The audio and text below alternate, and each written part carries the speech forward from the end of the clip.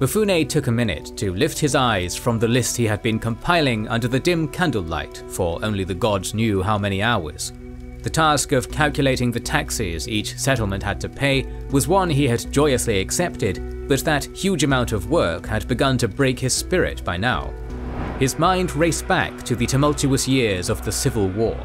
It was a dangerous time, yes, but only in battle did he ever feel alive.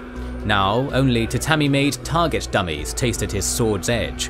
While reminiscing about the past, an idea popped into his mind. Why not just use last year's data left over by the previous administration? Who cares if a bunch of peasants pay a koku more or less? So he thought and went to look for the old books. As the Sengoku Jidai, the age of civil war, was coming to an end, the strong social forces that were shaping Japanese society and the decisions of powerful men like Tokugawa Ieyasu would give rise to a new social order. Join us today as we take a look at Edo Japan's social order and the Bakuhan system. Did historic Japan have more to eat than just one's koku of rice? We invite you to find out the tasty way with our sponsor for this video, Sakurako and Tokyo Treat. Sakurako is a monthly Japanese artisan snack box, providing a selection of traditional delicacies sourced from Japan's many different regions. Authentic local snack makers still provide the culinary creations passed down by their predecessors, and with Sakurako you can get a snapshot of this delivered right to your door each month, along with a piece of unique tableware. This month the theme is A Night of Sakura, because Sakura season is afoot. That means Sakura cream cookies, Sakura castella, Sakura mochi, Sakura cashew nuts, Sakura yokan. You get the idea. Pair it with the blueberry hibiscus tea included, or a drink of your choice in this beautiful Sakura glass. Prefer something more modern? There's also Tokyo Treat to try, another snack box focusing on modern creations and seasonal favourites. This month get the Sakura Matsuri Snack Fest box with contemporary Sakura delights like Sakura Sweet Tarts, Sakura Waffle Cookie, Sakura Karinto and Sakura Cream Cake.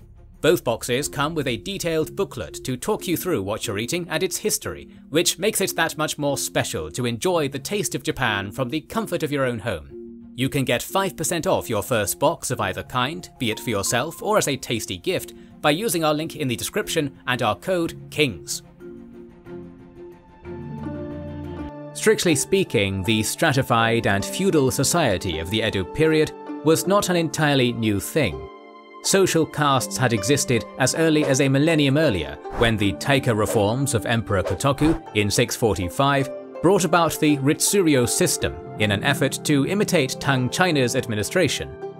Through the long feudalization process, the passage of time, and the influence of new philosophical movements like Neo-Confucianism, those classes eventually evolved to the rigid four-class order of the Edo era, the Shino Kosho. That is, the warriors, the farmers, the artisans, and the merchants. However, this system did not include all of the population. For example, Buddhist monks and Shinto priests existed outside of this hierarchy. Thus, before we talk about the four classes, we will look at three groups that didn't belong in this social structure. Nominally, at the top of the pyramid of Japanese society stand the emperor and the imperial family. Just below him are the other aristocratic families, the Kuge, whose lineage could be traced to the early centuries of the Yamato state. These two groups, while being the most prestigious, had long been reduced to mere figureheads with little to almost no political influence. True power belonged to the samurai class and the leader of the military estate, the Shogun. This would not change until the last days of the Tokugawa Bakufu, when power was reinstated to the emperor. While the imperial court and the shogun's family existed above the caste system, the third group existed far, far beneath it. These were the Eta, the untouchables, the pariahs of society that technically existed outside social hierarchy, and were often regarded as subhuman. Their position, below even the bottom of the social pyramid, came from their professions, which by Buddhist standards were considered unclean. Eta dealt with the corpses of either animals or people. Butchers, tanners, undertakers, prison guards and others were included in the undesirables who were forced to live outside the villages, or at best at the very edges. Eta could not participate in the governing of the community and were often batched with beggars and sometimes even criminals. Despite their essential work, their lives were harsh and they had little to no rights. They could not enter the homes of non-Etas, or wear headwear or any footwear besides straw sandals, among other restrictions. Most depressing is that criminal acts against them were not considered crimes, for the law did not view them as humans. Their status hardly improved when the Meiji government abolished the shogunate's class system in 1871. The social stigma of centuries could not be just wiped off overnight, and Japanese society treated them with hostility and contempt. Discrimination against them persisted well into the 20th century. Having now covered the people who existed outside the standard social hierarchy, let us now jump into the four main castes, starting with the peasants. What may surprise many of our viewers is that peasants sat at the top of the commoner classes due to the Confucian influences Japan had received from China. According to Confucian doctrine, peasants were held in high regard since they produced the most valuable goods, such as food. This made them more valuable than merchants, who produced nothing but merely exchanged goods produced by others, and were thus placed at the bottom of the social hierarchy. Peasants during the Edo period lived most of their lives in their villages. Seldom did they travel outside, and when they did, it was done mostly for pilgrimages, and even then only when special permission was granted. Peasants lived their lives and cultivated their own land in the family-owned style. For most farmers it wasn't much, but it was an honest job. Of course, families with more plots of land were wealthier and could exert more influence over village politics, but they were still confined to their social class, as the rigid social system did not allow movement between classes. If landed, the peasants were of course subject to a land tax called nengu, as well as corvée labor. Under the so-called muruuke system, taxes were not paid individually, but instead collectively as a village. Taxes were not paid in coin, but in rice, and the tax that every village paid was decided through annual land surveys that determined how much rice a village could grow. Later, this system was adjusted to a fixed rate of the land's estimated produce. If you think the peasants could circumnavigate this by not farming rice, the Bakufu had another system for lands where rice could not grow, where rice could be bought with money earned by selling other crops. However, as land surveys became increasingly rare and the tax rate became fixed, villages began finding ways to make profits not subject to taxation, such as through land reclamation. The person responsible for the collection of tax money was usually the village elder, who was elected among the peasants. Because the nengu was a collective tax, that meant that richer households shouldered the burden of those less fortunate. Those who could not make ends meet solely by cultivating land would take on some side jobs to compensate. It was not uncommon for peasants to undertake jobs that traditionally would fall under artisanal categories, such as smiths, sawyers, basket weavers, or even take to moving goods between settlements like merchants. Despite these side hustles, peasants could not, of course, be classified as artisans, merchants, and entertainers who lived in towns like the samurai, albeit with their respective quarters. Outcast districts and pleasure quarters tended to be on the outskirts of the town, while the best land was reserved for the houses of the warriors. Thus, the merchants and artisans were the lower classes of the Shino Kosho, but what they lacked in prestige and status, they made up with wealth.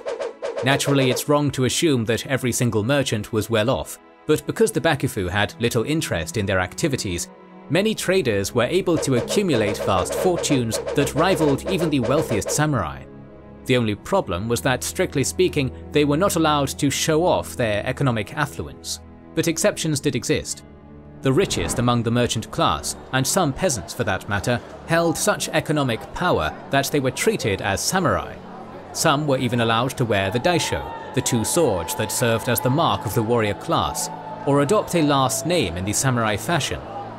Such was the success of the merchants that during the shogunate's later years, when the Bakufu's economic power declined, many samurai and even daimyo found themselves indebted to merchants and loan sharks, and measures were taken by the shoguns to curb their riches. Forming around 7 to 10% of the total population, the samurai were the privileged class of feudal Japan. Unlike their Sengoku predecessors, the samurai of the Edo era no longer lived in the villages with the peasants they were supposed to rule over and protect.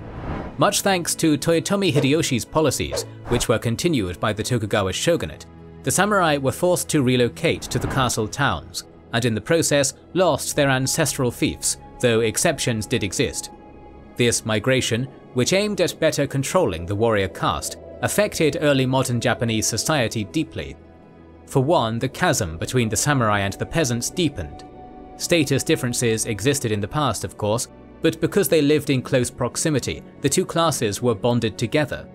The samurai helped with the cultivation of land and protected the village. They shared the troubles and the joys of the village. Now their position was completely separated from that of the peasants. In essence, the peasantry lost an ally that at times had stood between them and tyrannical lords. However, the relationship between the two classes was not the only one that changed. So did the relationship between the samurai and his master, the daimyo.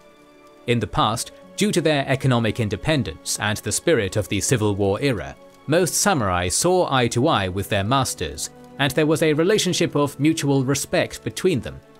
However, the loss of land deprived the samurai of their own source of income, and they were now paid stipends by their lords. Therefore, they were completely dependent upon the daimyo they served, and his death, or more likely the loss of his status as lord, threatened to leave them in an impoverished state without even a home to return to. This constant sword of Damocles hanging over the samurai was made worse by the unbendable social order of the Edo era.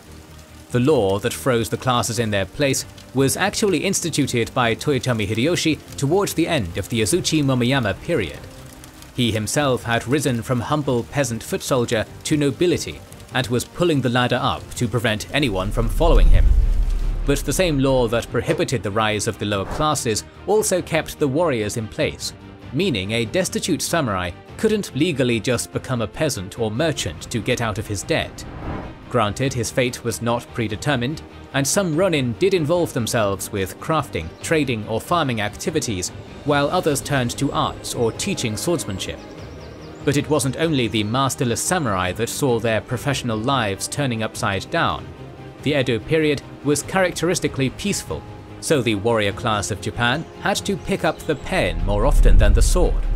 In lieu of having wars to fight, many samurais took up administrative positions like tax collectors and clerks, neglecting their training as soldiers. This system covered most of Japan at that time, with a few notable exceptions, such as the Tosa domain on the island of Shikoku or the southernmost lands of Kyushu, which belonged to the ancient Shimazu clan, who were given free reign in their lands as an appeasement attempt from the Edo Bakufu. In hindsight, that was probably a grave mistake, as the Shimazu became incredibly powerful, and both clans would actually play a prominent role in the restoration of imperial authority in the mid-19th century. It was also the Shimazu accepting Tokugawa's hegemony in 1602 that allowed Ieyasu to be recognized by the emperor as shogun. His hold over the land would not solidify until the Osaka Summer Campaign, when Hideyoshi's son and successor Hideyori was defeated and forced to commit seppuku. Ieyasu, who had already passed the mantle of shogun to his son Hidetada, died the following year. But during his reign as both shogun and Ogasho, retired shogun, he set up the foundations of a strong regime for his descendants to inherit. Ieyasu and his immediate successors, Hidetada and Iemitsu, designed an administrative system that emphasized central control and stability. As we have seen, the samurai in their majority were stripped of their lands, and consequently, so were the daimyo of various provinces. Those who were lucky moved to wealthier estates, while those who had failed or offended the Bakufu in various ways, such as making unauthorized marriage alliances or failing to produce an heir, were either reallocated to provinces with lower income or lost their title and status altogether. Such was the New World Order after the unification of Japan. The shogun giveth and the shogun taketh away. Fundamental for the shogunate to remain in power was the distinction between the Fudai and the Tozama daimyo. Originally, the Fudai, or house daimyo, consisted of those who had aligned themselves with the Tokugawa clan before the Battle of Sekigahara. They were famous clans in their own right that had served Ieyasu for decades, like Honda, Ii, Sakai, and the Sakakibara. On the other hand, the Tozama, or outside daimyo, consisted of clans who had stayed neutral or had opposed the Tokugawa. In Ieyasu's time, there were only 13 Fudai daimyos and 28 Tozama, though these numbers would change during each shogun's reign due to confiscations or promotions. Because they were more trustworthy, the Fudai daimyos were usually given fiefs in strategic positions across the land to help maintain order and quell any insurrections. They were also given the highest ranking positions in the shogunate's administration. In contrast, the Tozama daimyo were mostly excluded from government positions, but some of them also ruled over the largest and wealthiest domains, albeit ones far away from the central province of Kanto and any important roads. They too came from great clans like the Mori, Date, Shimazu and the Maida, but they and their descendants were never fully trusted by the shoguns. Besides these two categories of daimyo, there was a third one, the Shinpan, spin-off houses of the Tokugawa that were related to the main branch by blood. 3 of these lines were even allowed to use the Tokugawa last name, and would provide a shogun should the main line fail to produce an heir. But even those relatives that styled themselves as Matsudaira wielded considerable unofficial power and were granted fertile fiefs. Of course, the lion's share of the land belonged to the shogun. His direct holdings, mainly located in the Kanto and Tokai areas, accounted for 1/6 of the farmable land. If we add to that the lands of his bannermen, then it surpassed 1/4 of arable land. Whether they were Fudai or Tozama, the Bakufu would not leave the daimyo to their own devices. We have already mentioned that marriages had to be government approved to avoid the creation of large power blocks. In addition, the daimyo were restricted to 1 castle per province, and even then, they had to acquire permission to repair or expand it. They were also limited as to the number of men they were required to upkeep, a number that was determined by the koku of the domain. However, the most effective way by which the shogunate controlled the daimyo and squashed any thought of revolt was the sankin kotai, the alternative attendance requirement. By law, the various daimyo were required to have a residence in Edo, where their wives, children, and a number of retainers and servants lived. The daimyo would spend 1 or in some cases half a year in Edo, then move to his home province to take care of business there. While away, his wife and children remained in Edo, effectively as hostages of the shogunate. With this practice, the shogun was always able to keep a close eye on the daimyo, but this system of alternate attendance also had the probably unintended side effect of draining considerable amounts of the daimyo's treasury. Maintaining a second residence, which had to live up to a standard of luxury since it belonged to a lord, was rather expensive. For those who lived far from Edo, there were also the added costs of travelling. Such were the expenditures the daimyo had to go through to support this lifestyle, which caused many of them to fall deeply into debt. But while the shogunate used various tools to ensure the daimyo's discipline and loyalty, it also granted them several freedoms in how they could administer their own regions. The shogunate's bureaucratic system went, of course, way deeper than the daimyo-shogun relationship we have described, both on the highest levels of the shogun's closest advisors and on the lower local level administrations that included magistrates, inspectors, pages, and numerous other officials. And like every other complicated bureaucratic system, the passage of time corroded it as routine settled and officials performed their duties less efficiently, leading naturally to its collapse. But this is a story for another time and another video. More videos on the administration and economic life of various civilizations are on the way. To ensure you don't miss that, make sure you are subscribed and have pressed the bell button. Please consider liking, subscribing and sharing, it helps immensely. Recently, we have started releasing weekly patron and YouTube member exclusive content. Consider joining their ranks via the link in the description or button under the video to watch these weekly videos, learn about our schedule, get early access to our videos, access our private Discord, and much more. This is the Kings and Generals channel, and we will catch you on the next one.